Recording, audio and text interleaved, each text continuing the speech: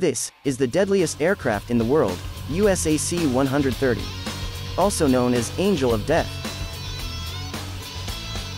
The aircraft is designed to solve tasks like close air support for troops on the battlefield, patrolling and disruption of enemy communications, inflicting strikes on previously identified enemy targets and ensuring the defense of the bases and important facilities.